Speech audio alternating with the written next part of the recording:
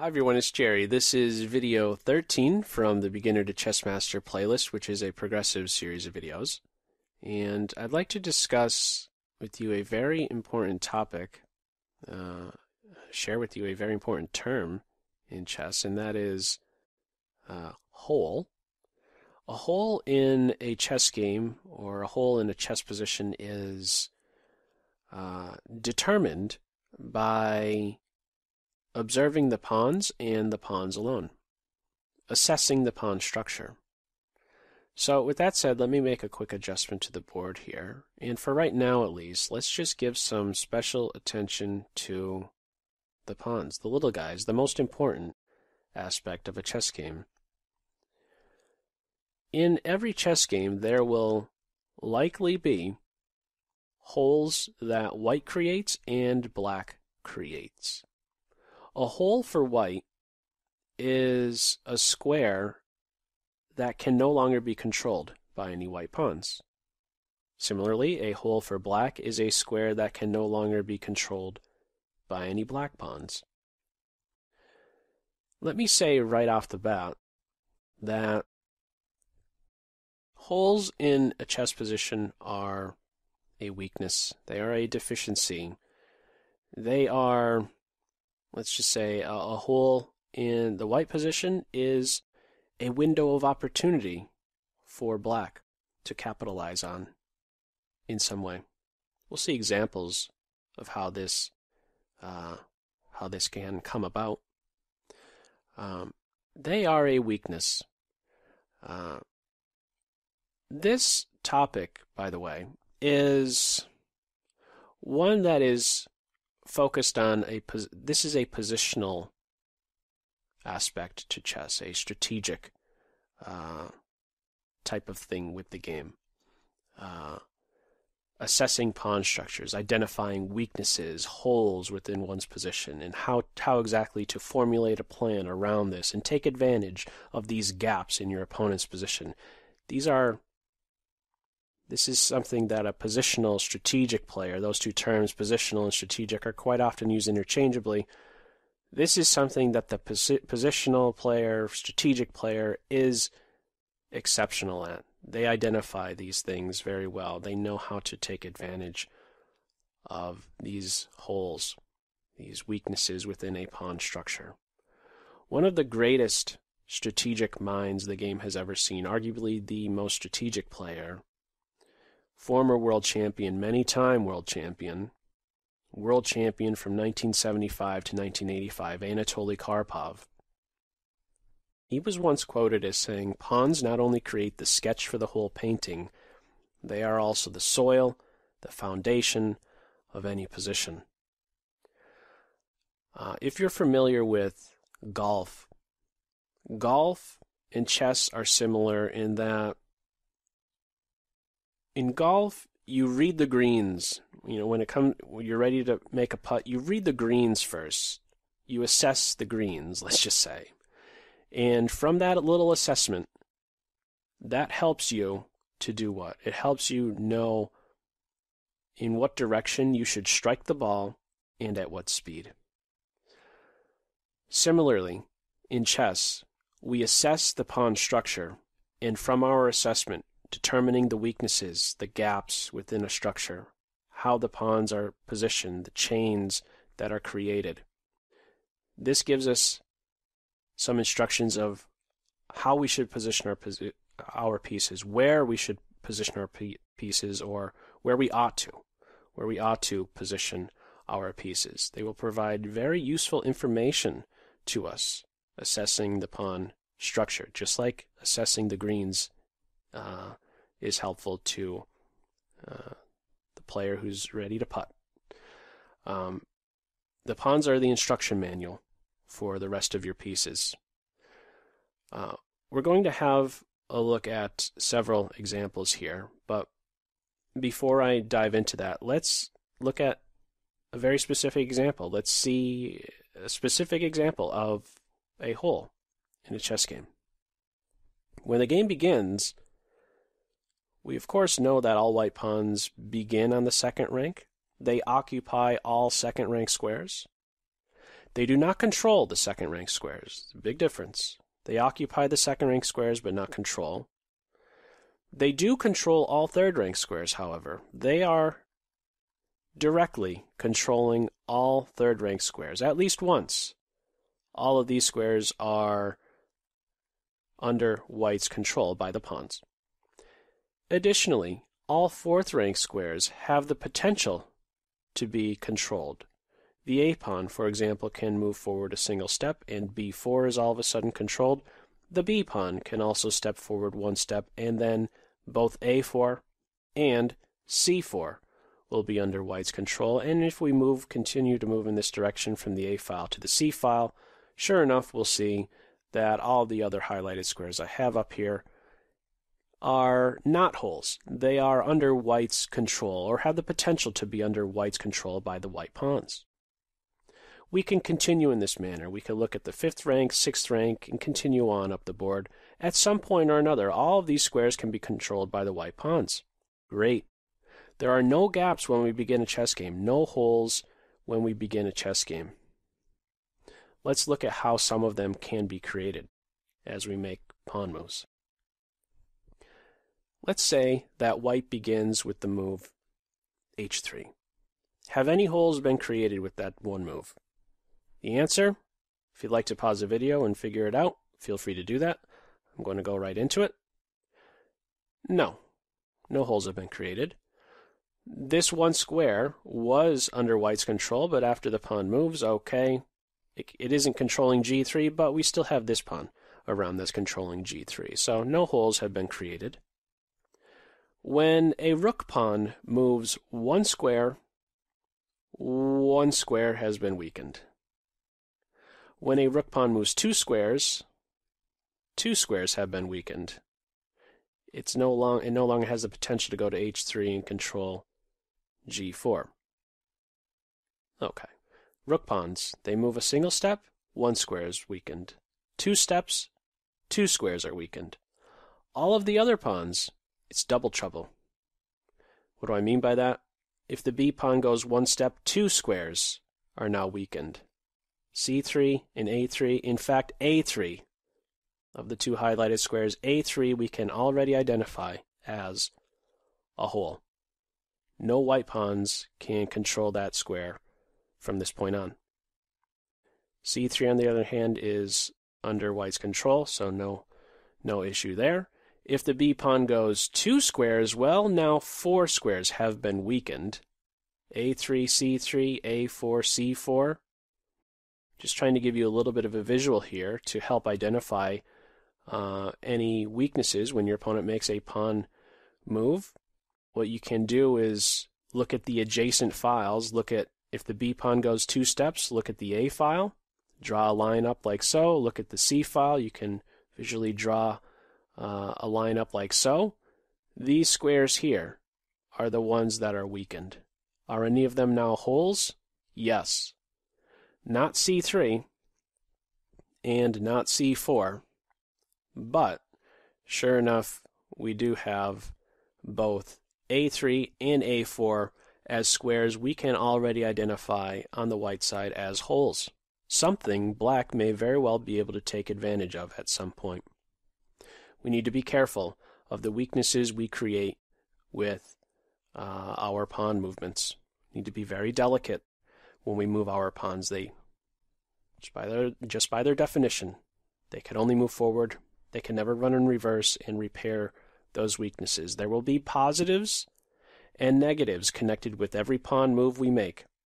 And I know I'm drawing attention to these weaknesses that they create when you make pawn moves, and you might be going in the direction, you might be thinking to yourself already, well, you know what, okay, holes, they're weaknesses, therefore, I'm never going to create any holes in my position. Well, that's not a good approach. Do know that in order to gain something in a chess game, you have to give something up. You will be creating weaknesses. It's okay to do that, but you need to at least be careful about watching how you can remedy these weaknesses you are leaving behind. Okay? We're going to have a look at some examples of this in action, and I believe we can, I think that's everything I wanted to say before I went into the first example. Yeah, I think we're ready to go and have a look at our first of several examples. This one here being our first. With any pawn move, we're going to question any holes created. No.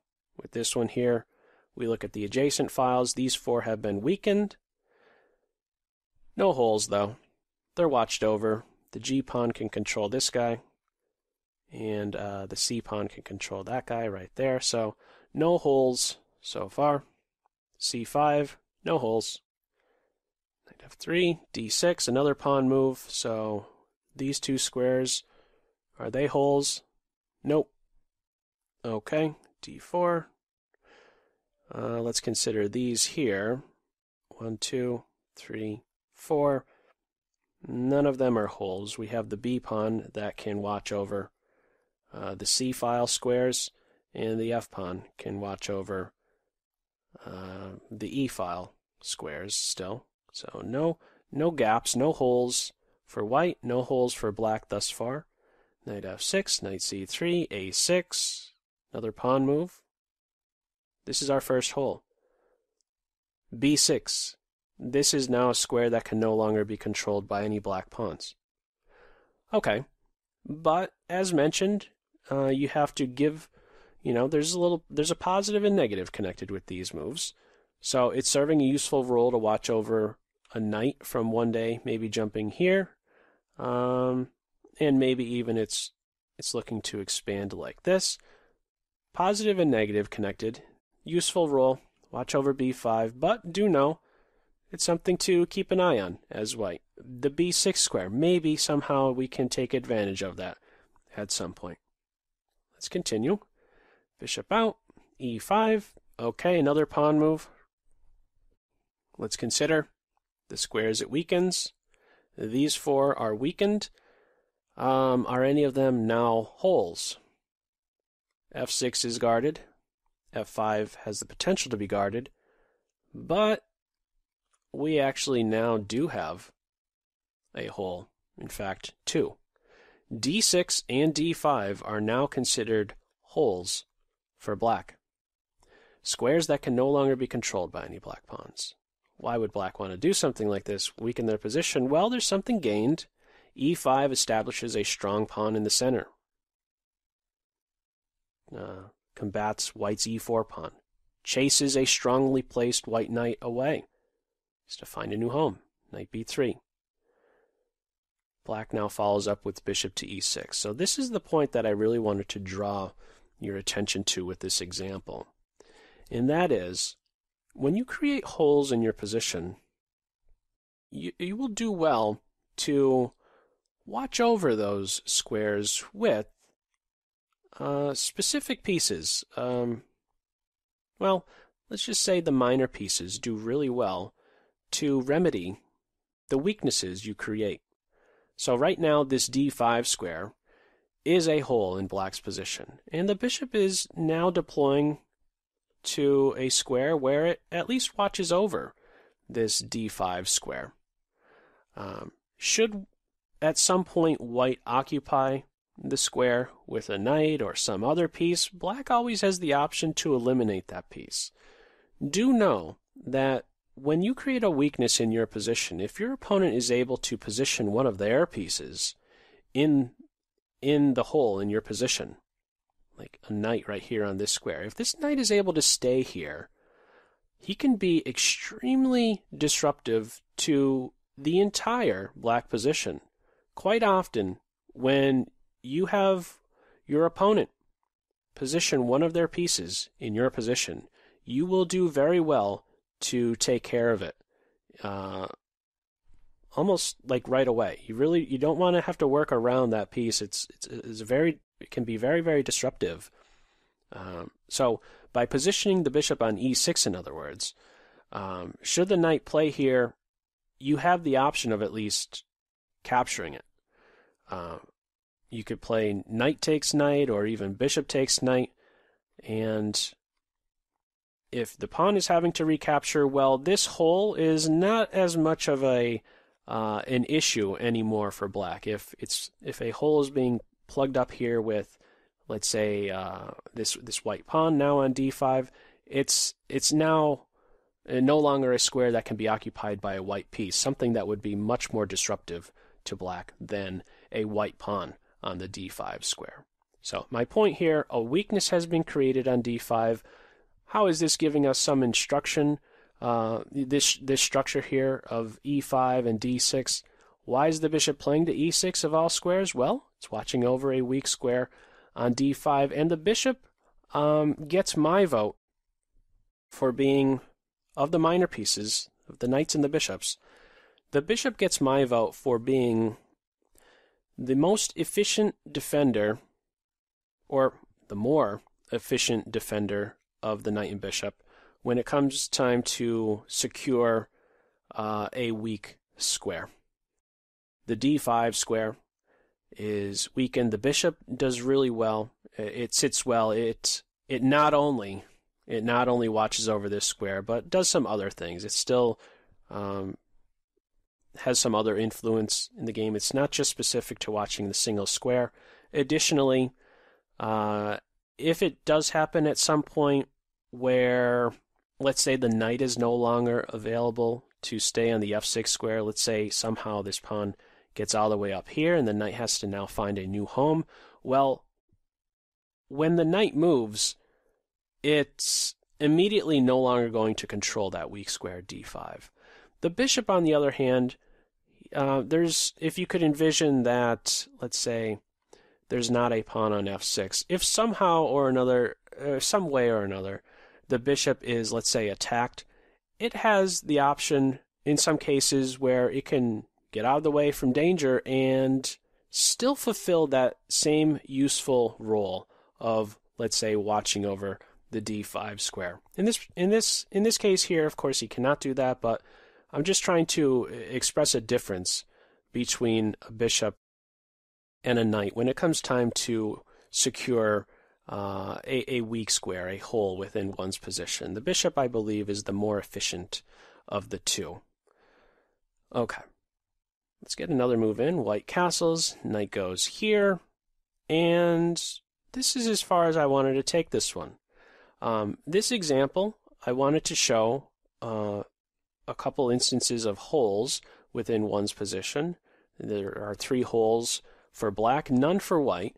And what has black done? Well, they've at least positioned their pieces in a way where they are watching over these weak squares, so that in the event white somehow tries to occupy this weak square, black is there to at least get rid of it with a piece, the bishop or the knight. Additionally, this knight, he is actually indirectly influencing the d5 square himself. It's not just the knight on f6 and the bishop on d5 that are watching over d5, but the knight on d7 indirectly has a say about the d5 square.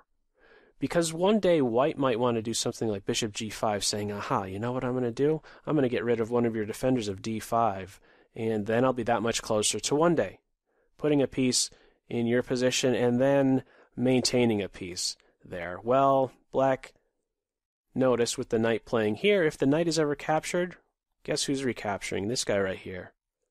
And he's back to securing the d5 square. This is a very popular position. It has a name, but I'm not going to share it with you. I don't want you to be focused on the name. That's not important. What's important here is what the pieces are doing. Identifying the weaknesses, knowing what just this one weakness is, can already give you some insight as to where your other pieces will stand well. Those of you watching this who are already familiar with this topic of holes and such, maybe you were familiar with this type of setup, and you weren't exactly sure of why the pieces are placed how they are. And, well, maybe this was a little bit helpful to you as a result. Looking at the weakness on d5, this gives our pieces some direction. The bishop on e6, the knight here to reinforce a knight on f6 who's controlling that weak square d5. Okay, let's have a look at another example, another another setup here. Any weaknesses? No. Weaknesses? No. Any holes for either side? No. Consider these squares for white. No holes so far. These squares for black. No holes. Knight out, g3. Aha. Our first hole, and it is h3. Can no longer be controlled by any white pawns. Okay. g6. There's two holes that are now created. f6 and h6 can no longer be controlled by any black pawns. Okay. Both players are preparing to develop their bishop. This has a certain term I have yet to share in the series. When you move your knight pawn up, like so, and then position your bishop in that pawn's place, it is said that your bishop has been fianchettoed. Call this a fianchettoed bishop. Fianchettoed bishop for black. And all that means is you are positioning your bishop in a way where it then operates along the corner-to-corner diagonal, the longest diagonal of the chessboard. A fianchettoed bishop. Okay, so already we can identify some holes. That's well and good. But let's take it a step further. These holes for each side, they give us a bit of an idea of what pieces of ours are now very important to us. We have, as black, there are these squares that are weakened. The bishop on g7, he is now an extremely important piece to hang on to. For white, the bishop on g2, he's extremely important for white to hang on to. Now, why is this the case? Well, if he's not around, the bishop on g2 is not around, or the bishop on g7 is not around, white's king might be vulnerable. If this guy is not around, black's king might be vulnerable if this bishop is not around. It's quite likely in chess that you will castle kingside. It's much easier to accomplish. You only need to move out of the way a couple minor pieces, a knight and bishop, and you're ready to go. Kingside castling is quite popular, and who's going to be a really good defender of your kingside? Who's a very important defender of your kingside? Who's a very important defender of the weaknesses that you have created on your kingside? The bishop. Without this bishop around, one day your opponent may be able to operate on the h3 square and position a piece there, and it could be quite uncomfortable. Identifying these weaknesses are already giving us some insight about our other pieces. Going with a fianchetto like this, a kingside fianchetto, these bishops are extremely important. They have a great influence on the center of the board. They stretch along that main diagonal, and they're also now very important to hang on to. Without them around, your king can be vulnerable. The squares near your king can potentially be exploited. Okay, let's get a couple more moves in. d3, any holes created? These are the squares that are weakened, but no holes created after d3, no new holes. d6, no new holes with that move. e4, any new holes? You bet. Let's consider looking at the adjacent files like this. After the move e4, 4 squares have been weakened. Any holes created? Yes. 3.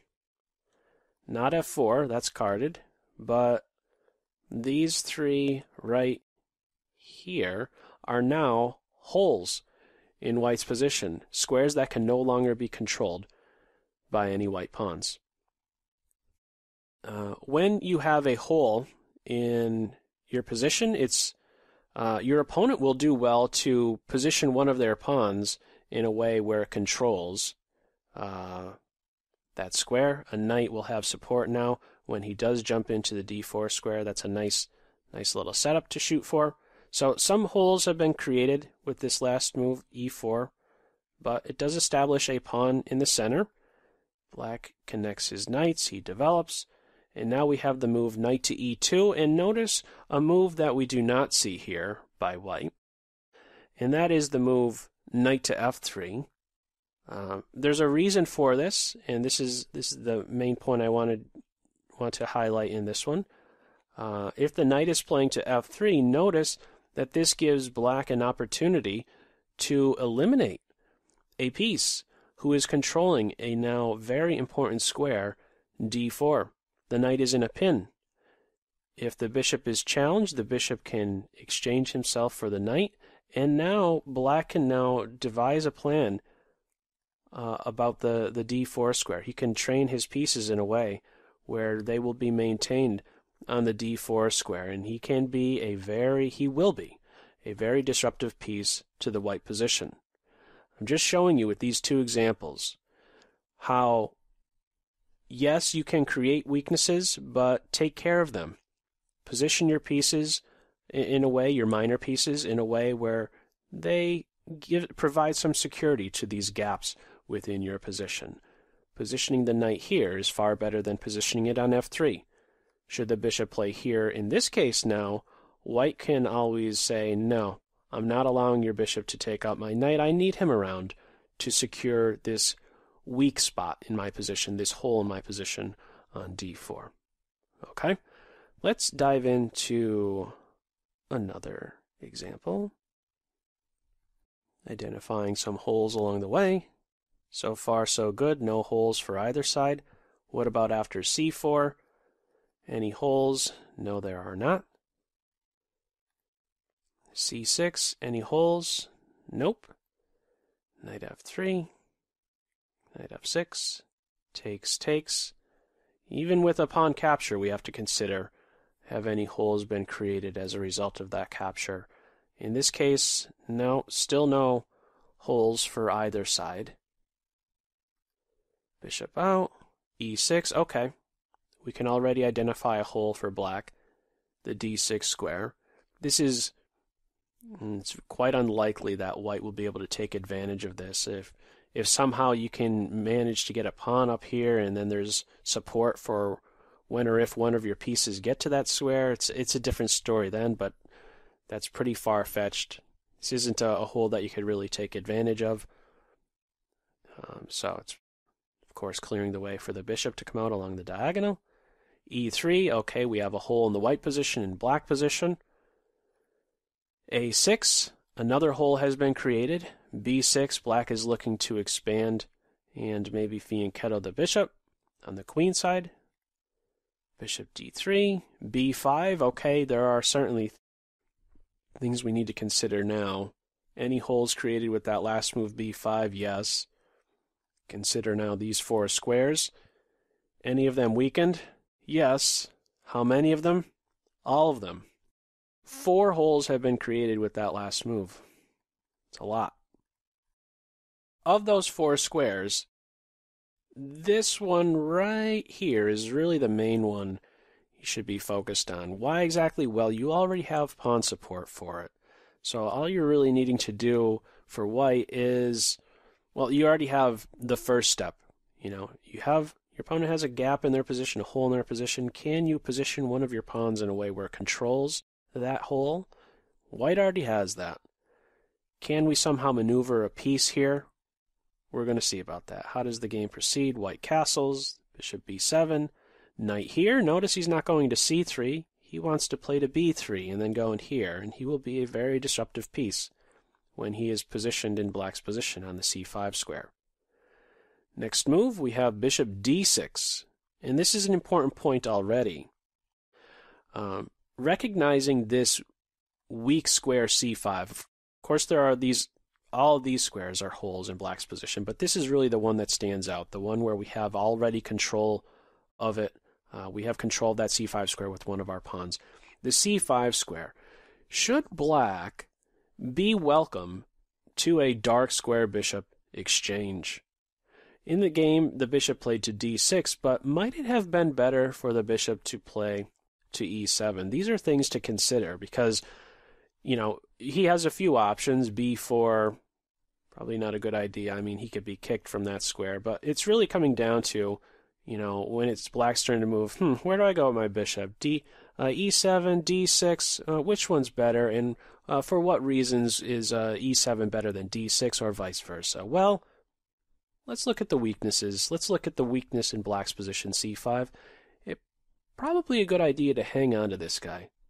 When considering these two, maybe best to go to E7, avoid this dark square bishop exchange.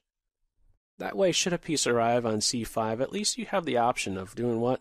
Taking it right out if it becomes bothersome to you. Okay, so this is just another instance of recognizing a weakness, and how does that help us make better decisions? This is a very basic decision. Where should I deploy my bishop? E7 or D6? Or more of a question of, am I welcome to a dark square bishop exchange?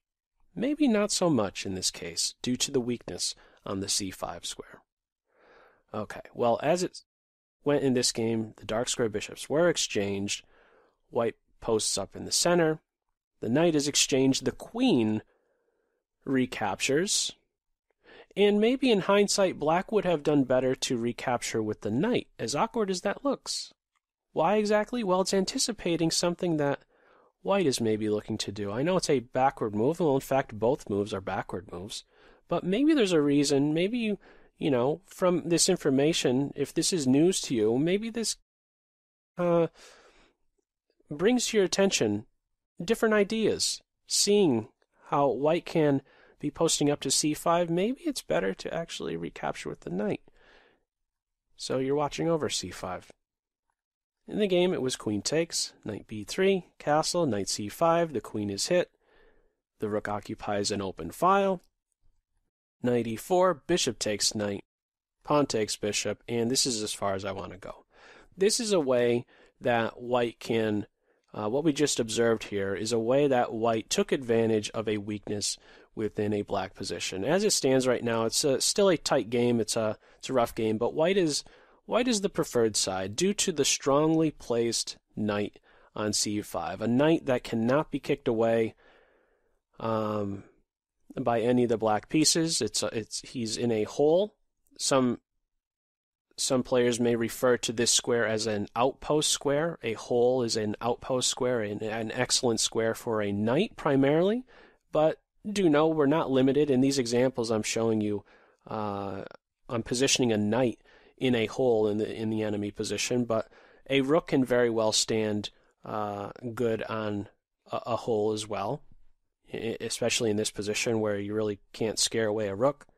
So my main point, a hole was created on c5, and this was an example of how white can take advantage of this, how you can acquire a position where we have a knight that is really strongly placed now on the queen side, and he cannot be chased away. He's really dictating play on the queen side and placing certain restrictions on black. Black has to be very careful where they position their pieces to not end up in a fork or something of that nature.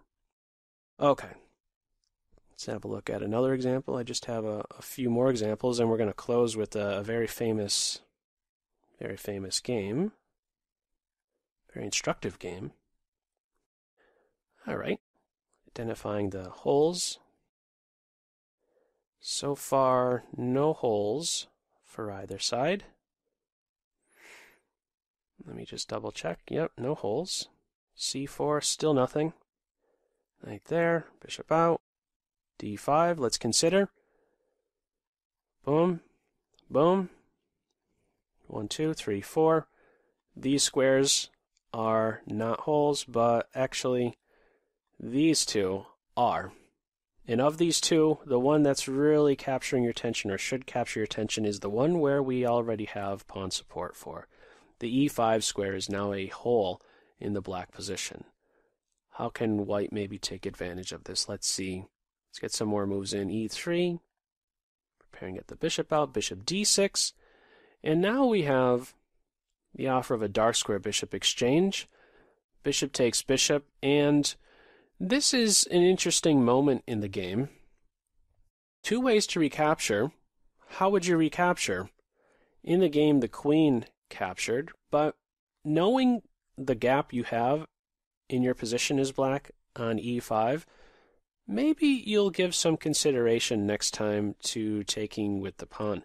Because what does this do? It remedies the hole in your position. You're not always going to have this opportunity. It will, after the d5 move has been played, from the definition I said a hole is a square that can no longer be controlled by any black pawns.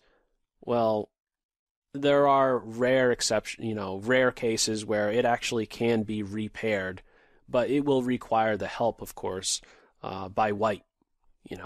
Bishop to d6.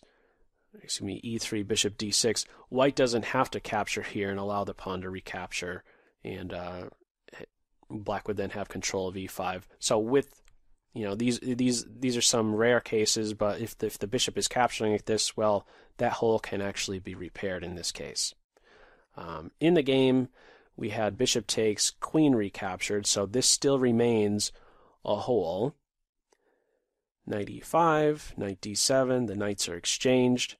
Where's he going, do you think? c3 or d2? He's actually headed for the weakness in black's position, d2.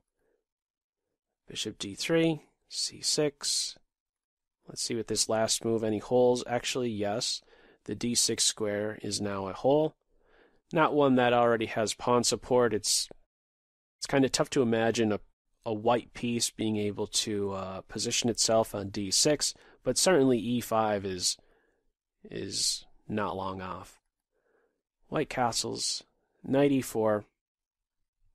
We can take that knight, but white doesn't take the knight. He plays knight f3. If you take the knight right now, notice after captures, how are we getting to this square? Can't do it. We can't make use of that e5 square. So first we play knight f3 as white. h6, rook c1, the king goes to the corner, c5. These are, of course, not best moves for both sides by any means. c5, the queen goes back, we take the knight, and then play knight to e5. This is another case. Some may identify this as like a really good knight versus a not so good bishop. These are the type of situations that can come about in a chess game. We do have this very case right now. A knight on e5, really strong knight, in a hole in black's position. He cannot be kicked away. He has support by a pawn. Who's going to chase him away? Nobody. In one of the earlier videos from this playlist, I showed on the board, I showed the number of squares each piece, the number of possibilities each piece has from every square on the board. The knight was an interesting piece to observe. The knight on any one of these 16 squares has a maximum number of possibilities. 8 possibilities from any of these squares, any of these 16 squares. You may want to consider, it's just an idea, but just kind of viewing it from a bit of a mathy point of view, the relative value of the pieces, they tend to increase the further up the board they get. So, I mean, this knight on e5, you may, if I were to just hold the knight in my hand and say, how much is the knight worth? You'd say 3. And we know this from a previous video. That's the knight's, the value it's given. But a knight in this position, I find it very hard to, I would not be so quick to buy into the knight as being only worth 3 in this position. He's a knight that's in black's position. He cannot be dislodged. He's threatening many things. He's placing a certain restriction on the black queen. She can't go too far. She has to watch over the bishop. The knight's already threatening a fork here to win material. The knight being worth 3 from this position? No way. Sometimes when you're able to position a piece like this, your opponent already starts to begin thinking about, you know what, I'm going to give up some material. I'm just going to get rid of this guy. Yeah, I know I'm going to be down a point material-wise, but at least I don't have to worry. I don't have to work around this strongly placed knight on e5. Maybe you would want to view it as when the knight is on this back rank, it's kind of like worth, I don't know, 0 points. If it somehow gets to the second rank, maybe it's worth 1. Third rank, 2. Fourth rank, 3. Fifth rank, maybe it starts to be worth, I don't know, 4?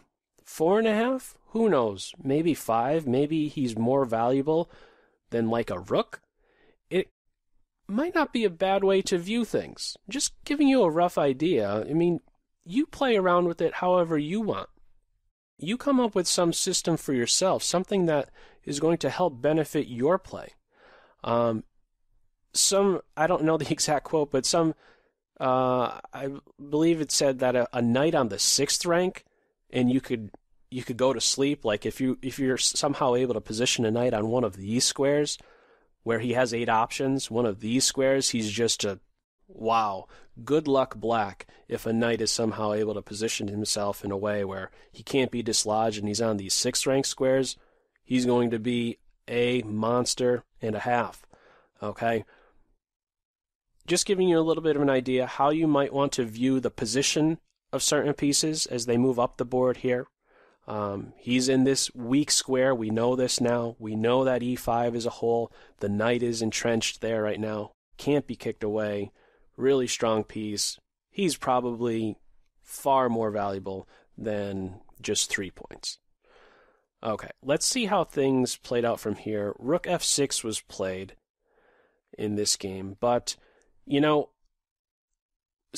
this is an interesting moment. Black could do many different things here. Black could play this move right here, right, and attack this pawn, and that would be a bad move, of course, wouldn't it? Because it drops the bishop. And you might see that this happens in a chess game. Now, just thinking hypothetically, suppose this happened in a game. Suppose you're playing as black, and this is the position of the knight on e5. And this is the move that you did.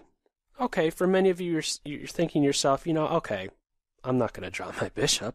I'm not going to go after this pawn. I recognize I have to watch over the bishop. Fine. I believe you. I believe that you're not going to fall for that. You could work around it. You're going to do something different. You're going to, let's say, I don't know, move this bishop right here and defend against the fork. Great. You just sidestepped a little trick that white had. Fine, you're working around the knight. So far, so good. Let's move forward a little bit. f3, pawn takes, rook takes. This rook isn't doing anything. You get your rooks doubled, right? That's something you might do. You're just doubling the rooks, forming a battery, having 2 or more pieces trained along a file, rank, or diagonal. Black is now forming a battery like this. Unfortunately, that falls for a tactic as natural as looking as it is. I know I showed queen a5, that was like a blatant blunder, but this, as natural as it looks, is actually still a blunder, because that pesky knight, that strongly placed knight, sure enough, did what? Played into g6 anyway. If rook takes knight, well, there goes your rook. White is going to be winning. What's my point with this? Well, one other thing I wanted to highlight on this topic of holes in a chess game is that, if I were to ask the black player in this position, suppose the game did fall like this, where the knight went here, takes, and white eventually simplified and won as a result of having this material plus. Now, if I ask the black player, why'd you lose that game? If black comes back to me and says, yeah, I fell for a little tactic. I fell for, a knight fork and I lost some material. Is that really a good reason? No. What they should be saying is, I allowed my opponent's knight. I created an environment where my opponent was able to take advantage of a weakness in that position. I have far more respect for that answer than, yeah, I just fell for a blunder. No. You allowed an excellent position for your opponent's piece, and they took advantage of the weaknesses that you created in your position. That's a far better answer than diagnosing it as, I just blundered my rook, I fell for a little tactic. That's going to happen. These positional features are really putting white in a position to have these tactics be very likely. And we're just seeing a very quick example of this in action. Knight g6 hits, and that's an absolute killer. Okay. Let's have a look at another example. One where we can potentially see a knight end up on the 6th rank. So far with these pawn moves, no weaknesses. Okay, one weakness. White looks to fianchetto. Another weakness for black. Castle, bishop out. d4. Any weaknesses? No, not yet. Takes, castle. h3. This square is weakened, but no holes have been created with that last move. a6. Okay, one weakness. b6 is now a hole. h6 and b6. h3 for white. These are the only holes in the position. Bishop e3, knight here. White steps up to defend here. c3 is now a hole. With this last move, c3 is a hole, and also a3. Okay, h6, knight d5, knight takes, pawn takes, and what does black do next? What's one move you really don't want to play as black? Well, black plays b5, doing what? Preparing to fianchetto. Hang on. Weakening 4 squares, and this one right here is the main one that you should really be focused on. White already has a pawn there, supporting that square. So who's going to be around to watch over that square? It's got to be the minor pieces. The knight, the bishop. The light square bishop's the only one that could do that. And what if he's not here anymore? Well, sure enough, he's kicked. f4. You cannot rely upon. See, this is one of the downsides. Sure, you could devote a knight or a bishop, but they have the potential to be kicked away.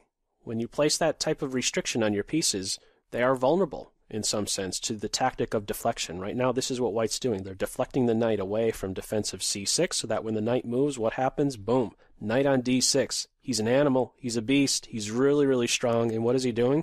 He's hitting the queen, he's hitting the pawn, and making the queen move look ridiculous. Look at that job. It's not a job you want as a black queen. Defending a pawn, not fun. She's not free. Is she really worth 9? No way. This is a really strong knight. The move b5 should never have been played. Why? It creates a tremendous gap on d6. It allows a fantastic position eventually for a white knight. A knight on the 5th rank we already saw can be really good. 6th rank, just that much better. So something that would have been better for black is to actually play this move, not in this position, to eventually play this move. It's a little bit uncomfortable, and what I'm going over right now is a little bit beyond the scope of this topic, but what black should have done is play the knight move here and then look to position like this, and only then play the bishop to d7. The problem with bishop d7 is that, well, actually he's short on squares. After f4, there's no safe square for him to go to. Knight here first, then knight here, and only then, I don't know, after, let's say, something like this, the bishop can play to c8. And by this reorganization of the black pieces, at the very least, they are not creating an exploitable gap in their position. They're not creating a hole in their position. They're not creating a hole on c6 that white already has support for. Okay, let's dive into another example, just 2 more, and then a really nice game to finish up.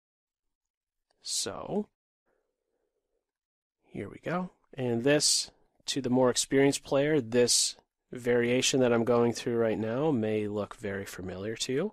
So far, we only have one hole, a hole for black on h6, e4, and actually, with this last move, let's consider. Boom, boom, these 4 squares. Any of them holes? Yes. f3 is defended, f4 can be defended, so not those squares, but actually these two highlighted squares are now holes in the white position. Yeah, d3, d4, and d3 are now holes. So what black can look to eventually do is first control this square right here, d4, with the pawn. Let's see how that comes up. First d6. It's preparing maybe this move or this move. Striking at the weak point, striking at the hole in white's position, d4. Castles, bishop e2, e5 hits. Striking at the white center.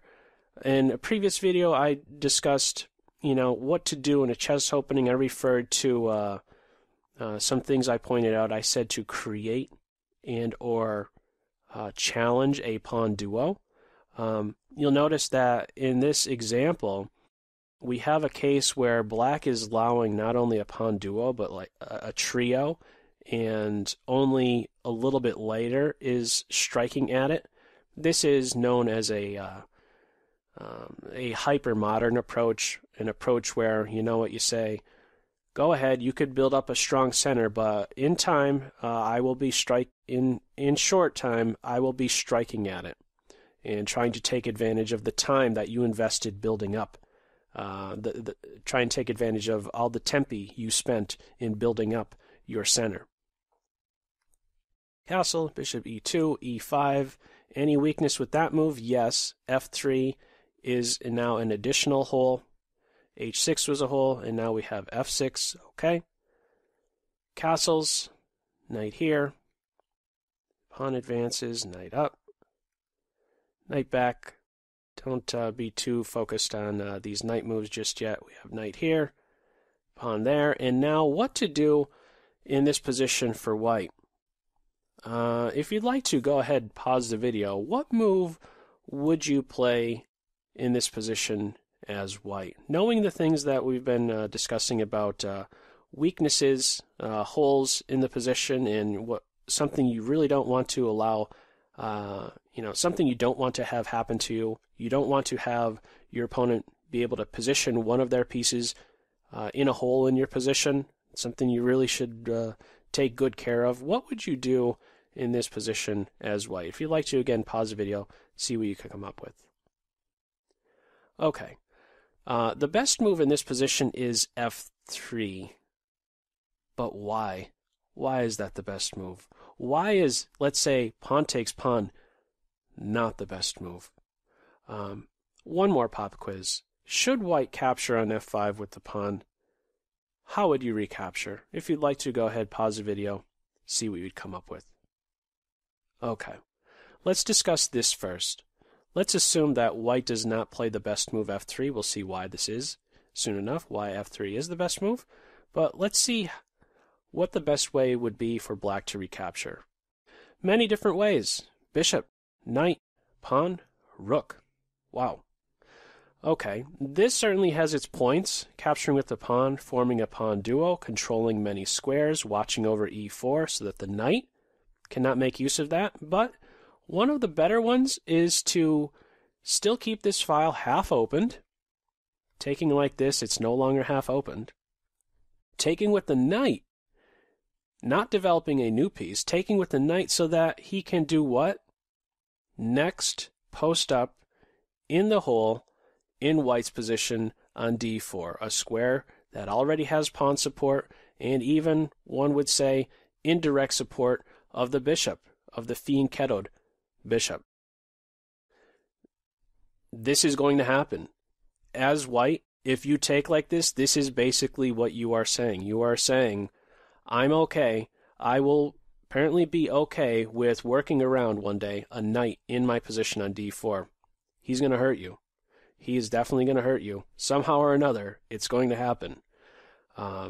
That said, as white, what should you do? You should keep this knight out. Once he gets to f5, you can't stop him from getting to d4. So the idea here is to stop him from getting to f5, and the only way to really do that is to make sure you maintain a pawn on e4. Make sure you're able to, let's say, box the knight out. f3 is the best move here, so that in the event of pawn takes, you retake with the pawn, and you restrict the knight from even stepping foot on f5. He can't even think about getting to d4 for as long as the pawn is on the e4 square. Okay, so notice how our understanding here of the weaknesses, the weakness on d4, we identified that very early on in this game. We're at move 11 right now, but we identified it within just the first 4 moves. We identified the weakness. We know that we would really not want to work around a black knight in this position. How can this help influence our decision-making later on? Well, when f5 strikes, we certainly want to be in a position to make sure we can recapture with the pawn, not allow this guy to pivot here, because once he's on f5, he is getting to the hole in the white position on d4. One other thing I wanted to point out, some players out there may be, I don't know, let's say enamored with certain visual things in a chess game. I'm not sure, well, I don't have reasons why this is the case. There might be certain setups one does because it's aesthetic to the player, but this does not translate, this does not in any way imply that it's good chess play. What I'm talking about is if you do something like this as white, if you move 3 pawns out and then you go 4 pawns out, this is actually an opening, but know that when you're doing these moves, you are investing time, investing tempi. You're not making developing moves. You don't need to move these 4 pawns out to get just 2 bishops out. You're investing some tempi, and you are creating many weaknesses. If you are moving these 4 pawns, you could have a closer look at it. I'll just identify it right away. These 4 squares are now holes in white's position. So not only by doing these, quite possibly aesthetically pleasing setups where, you know what, I'm gonna push 4 pawns in the center, or maybe even 5 or 6 because I really like how that looks. Well, yeah, not only are you wasting time, but you're creating gaps, you're creating weaknesses in your position. So these are things to really shy away from. If for some reason, that describes you, maybe if you're really trying to improve as a chess player, steer clear of these things that may be aesthetically pleasing to you, because know that there are deficiencies here. There are weaknesses in the white position as a result of these 4 pawn advances, or I don't know, maybe you're doing 5 or 6 or doing crazy stuff like that. Recognize the time that's wasted, the tempi you are wasting with that, and also the weaknesses you are creating with such a setup. Okay, one more example, and then a game, a very famous, a very instructive game. So here we go. All right. So this example, where are the holes? Let's see. So far, no holes for either side. Chop, chop, and c5. Okay. This is something that is very popular. I can't tell you how many times I have had an opponent do this to me. Like these exact moves. Like I'm playing as white. I play e4. They play e5. We get a knight out. Yes, I attack. They defend. Great.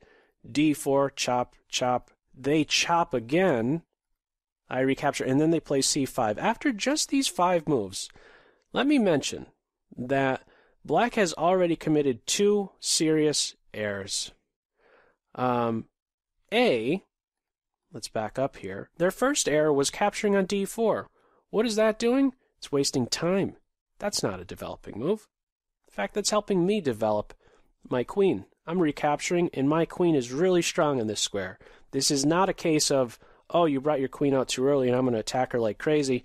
No. Sure, on this next move, black is moving forward, but that's not a developing move. In fact, that's a weakening move. And let me go one step further. A move like c5 tells an experienced player a great deal about the black's strength, their playing strength. The move c5, let me back up. The move knight takes knight is a time error. Okay, that capture on d4 accentuates white's development, makes it more prominent. The move c5, tremendous weakness. Weaknesses have been created with that move. Let's consider, after this advance, these 4 squares. Any of them holes? Not this square, not this square, but the other 2, you bet. d6 and d5 are now holes. It's just how it is. They can no longer be defended by any black pawns, and black will be punished because of this. This is a very amateurish thing to do, the move c5. The amateur player, the beginner-like player, does a move like this because they think, aha, I'm attacking the queen, and if they don't see it, I'm going to get the queen. But what's really going on here is, you know what? The queen, these weaknesses right here will be pounced on by white. They're going to take great advantage of it. And the weakness that you just created here as early as move 5, Team Black, the weakness that you just created here will have you on your heels for the rest of the game, and you are bound to lose material in short order. It's just how it's going to go. These are irreparable weaknesses, these gaps you've created on d5 and d4. How the game can follow is queen check. The queens are exchanged, and we direct our pieces where they can one day position on d5. It's an excellent post for a piece. d6, guess where he's going? He's pointing at not only a weak square, but guess who's on a weak square? This pawn. We could identify this as a backward pawn. He struck at once, and guess what? Here's a nice move. Queenside castle. King is safe. Rook is hitting here. He's hit twice. How do you defend it? You can't. You're already going to drop material. We're just 10 moves in, and you're already busted. This is a losing position for black. I know it's just a pawn, but we know you're down material. We have these little tricks up our sleeve, these little effective strategies we're going to trade down so that we're getting king versus king, where, well, king and pawn versus king. We know how to push through and promote. Main point here, black created weaknesses very early on. They could be punished very swiftly as a result of not only capturing the knight like this and advancing white's development, but this c5 move. Look at the weaknesses it creates. You need to take that into account. The gaps you leave behind with your pawn advances. This is not a good move. Very amateurish move, the c5 advance from this position. As a close to this video, which is quite lengthy already, I'm looking at it at the corner of my eye, I'm looking at the recording. As a close, let's have a look at a game, very instructive game, between, playing on the white end, Isaac Bolslavsky and Georgy Lisitsyn. Okay. We have the game kicking off with e4, c5. No holes so far, no holes. I'll point them out.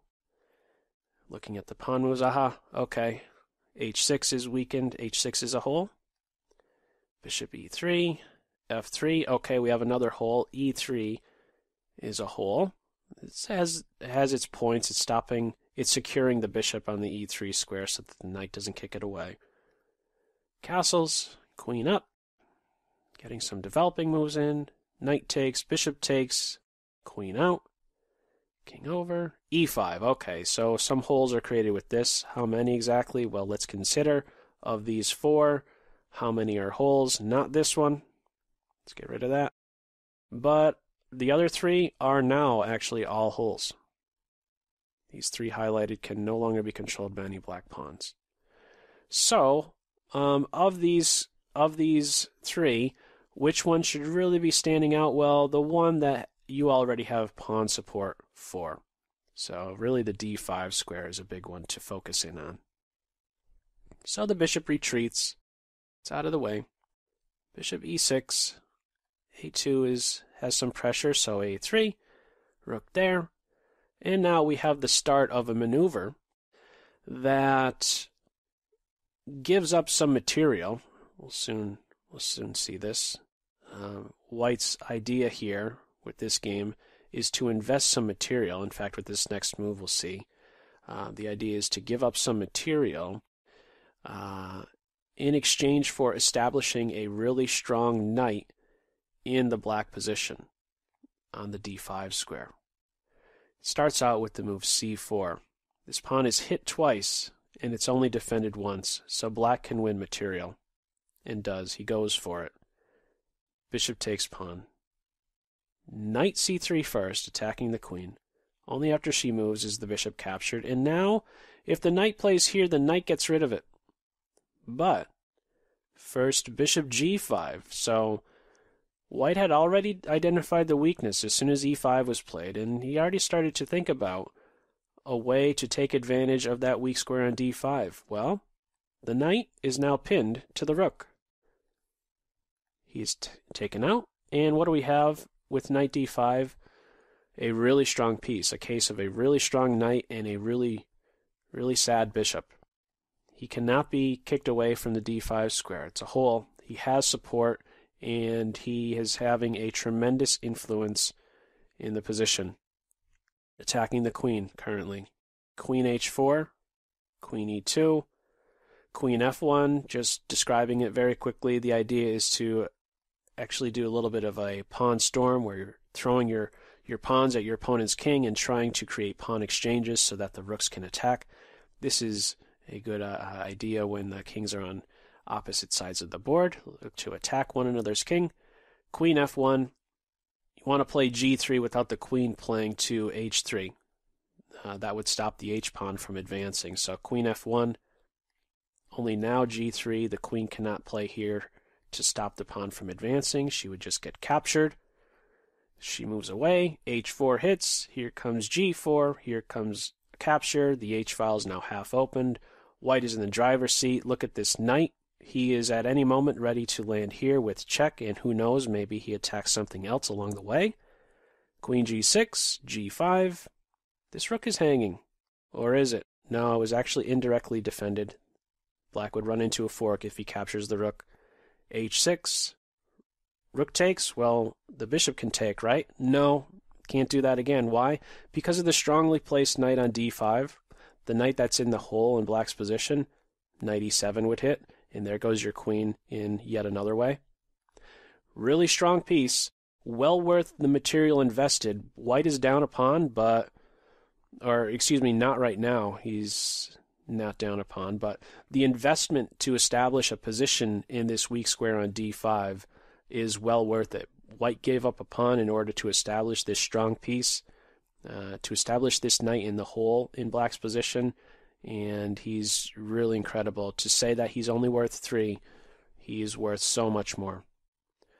So queen takes pawn, rook here, and at this point black already resigned. There's not much to do. The g file is completely open. The h file is completely open. The white king's perfectly safe. Strong knight, silly bishop, dumb rook. Where's the queen go? If she goes here, queen h1, and guess what's happening next?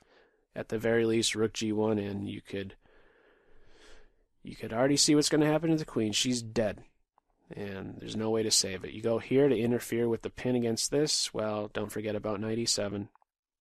And if the queen runs away, well, that's check, and that's checkmate. Everything is centered around this really strongly placed piece in a hole in black's position. There was a lot of stuff covered in this video. It's going on for some time now. If you're still with me, hats off to you. You have a lot of patience, and I hope you got a real lot out of this video. Watch it again if you have to. There's a lot of stuff covered here. Going into this one, I did not know how deep I wanted to take certain things. There was a lot more to learn in this one beyond just identifying, again, these weaknesses, these holes in the position. There's so much more that you can derive from just this little piece of information regarding holes in a chess game, and I really do hope that you got a lot from this one, and we'll continue to build on this as we go deeper and deeper into this playlist, of course. So I'd like to close with how I normally do. I hope you got something out of this, and we will see what is in store for video 14. So that's all for now. Take care. Bye.